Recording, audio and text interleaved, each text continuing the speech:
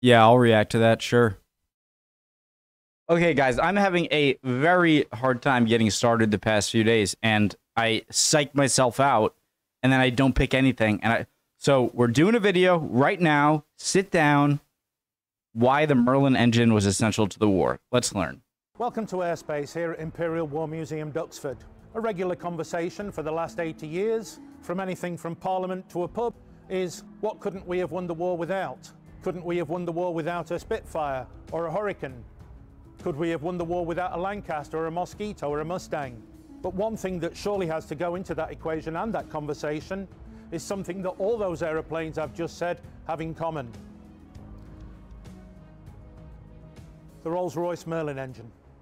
A lot of people remember the Merlin engine for the famous aeroplanes, the Spitfire, the Hurricane, the Mustang, the Lancaster. The Merlin was also used in aeroplanes like the Fairey Battle and the Bolton Paul Defiant.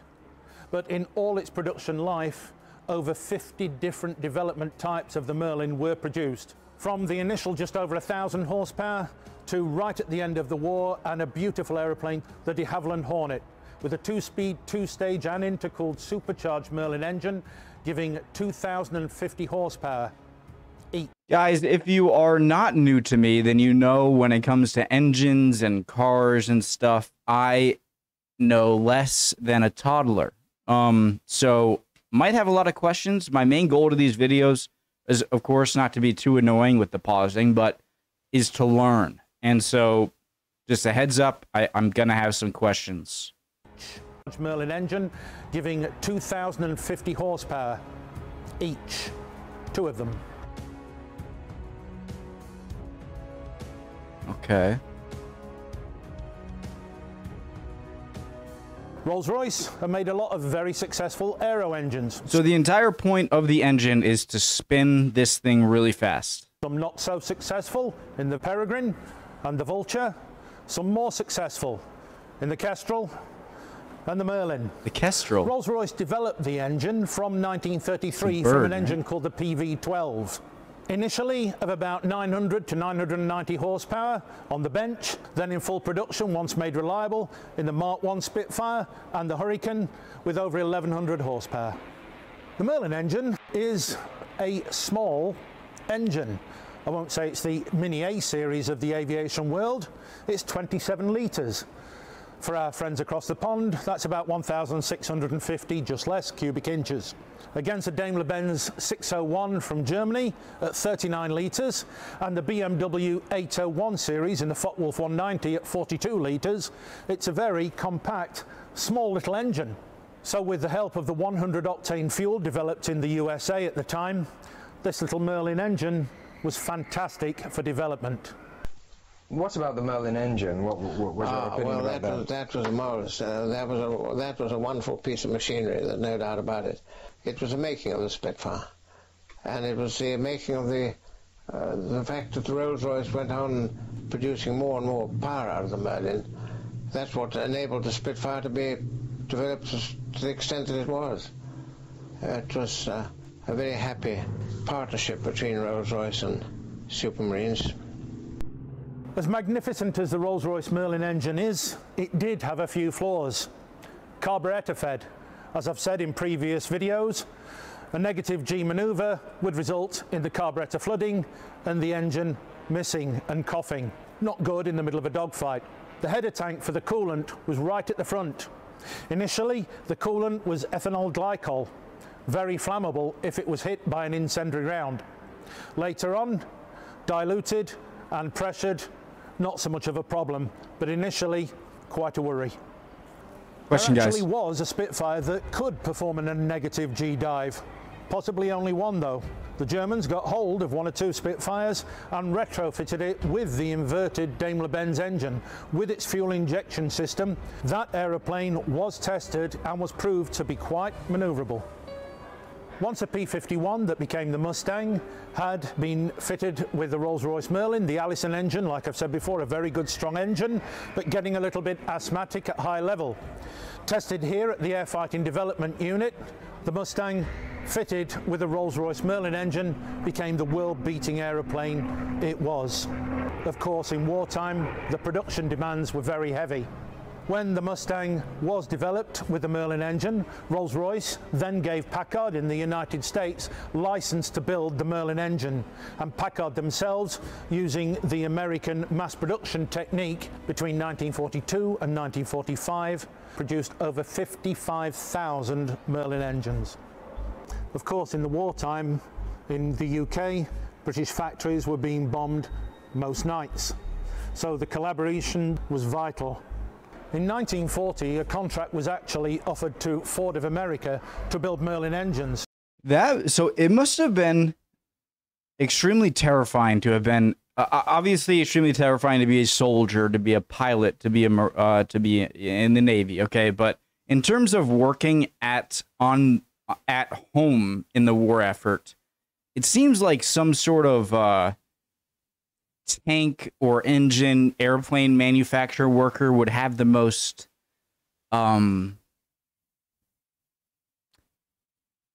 nail biting, or just knowing that like, you being a factory worker, you are in a building that might as well have a giant bullseye on it, because that's what the enemy wants to bomb. And so I'd imagine that that's pretty terrifying. And I just want to ask the question, does it go for... My main question, so I'm at 437. If you want to go forward to when I restart, just go ahead. Okay, you're dead to me. But in terms, so 437 is where I'm at. What confuses me about an engine is so 33 from an engine called the PV12. So initially of about 900. Right here. So the thing is that there's fuel in the engine, and all of these have little explosions in them that make the piston go back up. And so the point of the engine is to make these pistons go up and down, all of them, in order to continuously twist the front propeller, right? Like, that's the whole point, is to move the propeller, and everything in it is to do that. But how do they get all of these pistons so in sync? And in that none of them falter to being not in sync, and that I'd imagine would have a really bad effect on the engine. And so I'm wondering, all of these little things going, you know what I mean? How they get that so in sync so that they can make the propeller turn at a constant rate. That's what boggles my mind about airplane engine, or any engine. It's just, how do you get a constant controllable spin of your propeller, or in a car, your wheel or anything, into being so precise? That's what I wonder. So where were we for something? Production the Merlin rolled in British factories were. In 1940, a contract was actually offered to Ford of America to build Merlin engines towards sell in Ontario. Okay, sorry. We're around here, okay? So Merlin engine, and Packard themselves, using the American mass production technique between 1942 and 1945, produced over 55,000 Merlin engines. Of course, in the wartime in the UK, British factories were being bombed most nights, so the collaboration was vital. In 1940, a contract was actually offered to Ford of America to build Merlin engines. Initially, that was taken on, but controversially, towards the end, Henry Ford himself actually pulled the plug, not wanting to send or sell materials to any foreign power involved in a conflict. Despite this decision in 1940, by the end of... Looks like a Gatling gun. Wasn't Henry Ford sort of,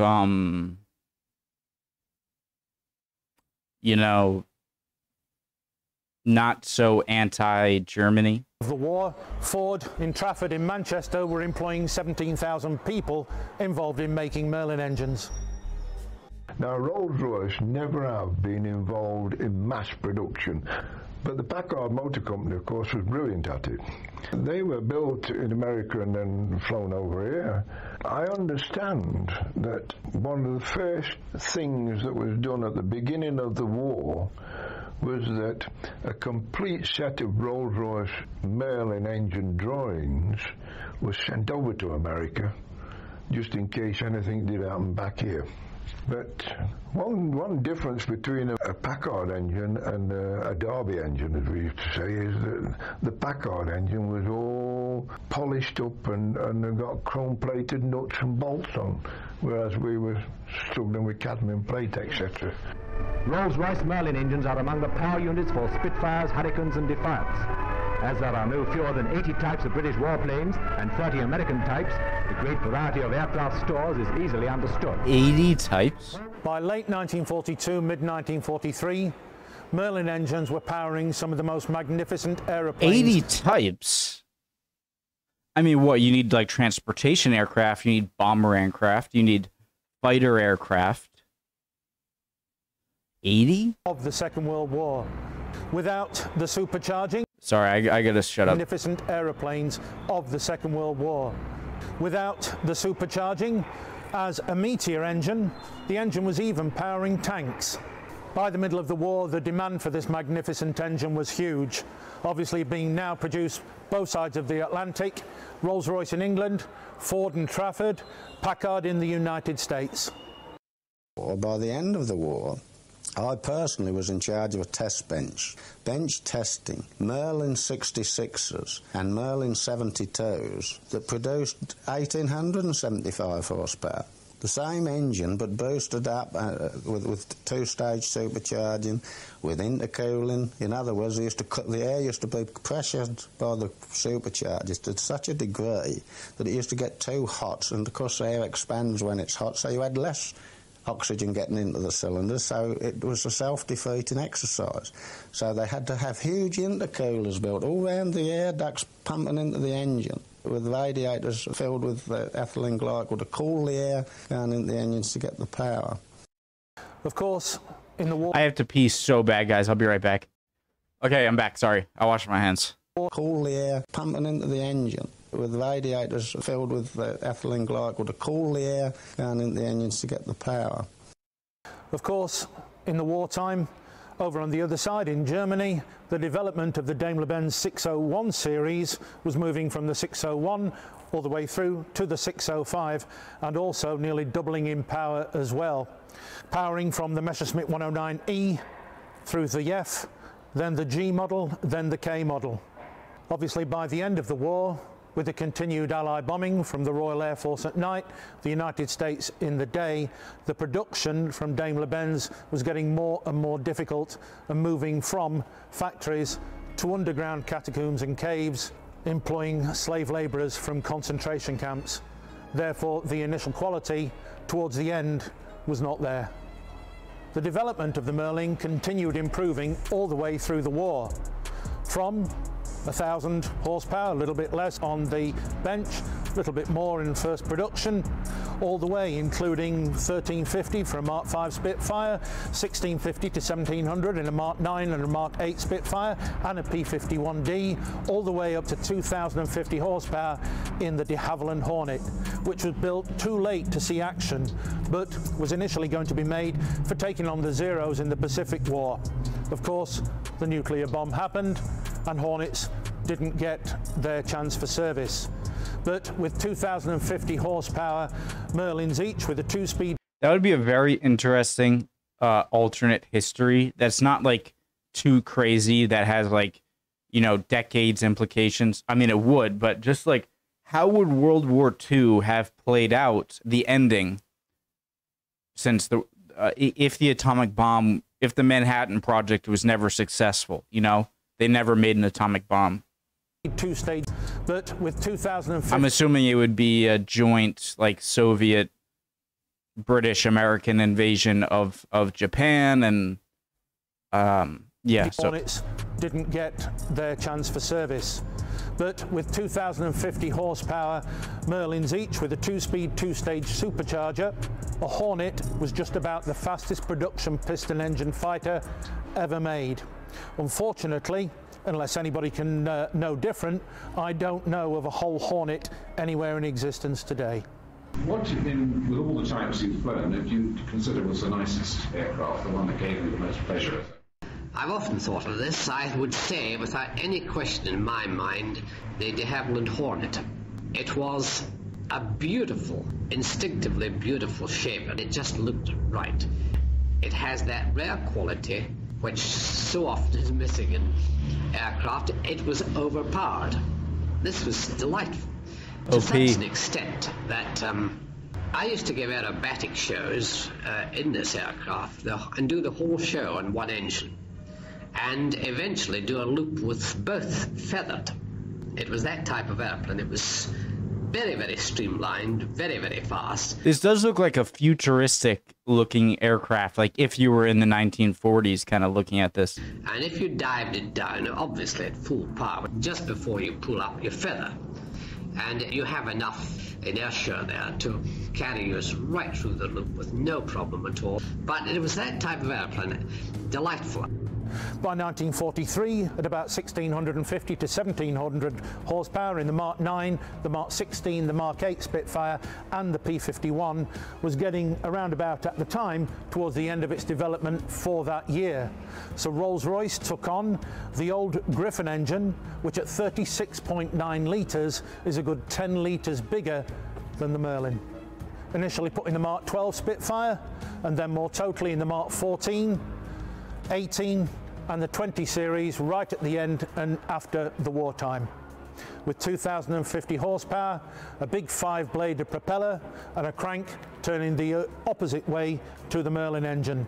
So the Spitfires with that engine had a huge tail to counteract the torque and the torque swing when taking off.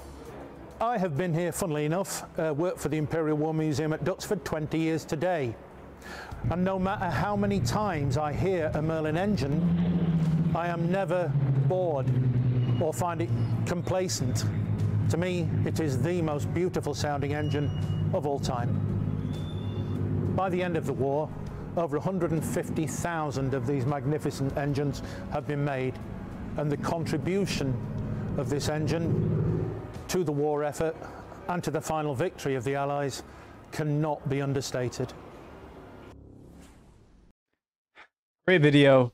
And guys, so this, I've asked this a few times, but it's kind of amazing to me. So the propeller on any propeller aircraft, right, works the exact same way as a propeller on a ship, right? Like when a ship is going in reverse, what is powering that ship going backwards is the same exact concept, just in a different medium from water to air, as a airplane being driven forward in the air, right?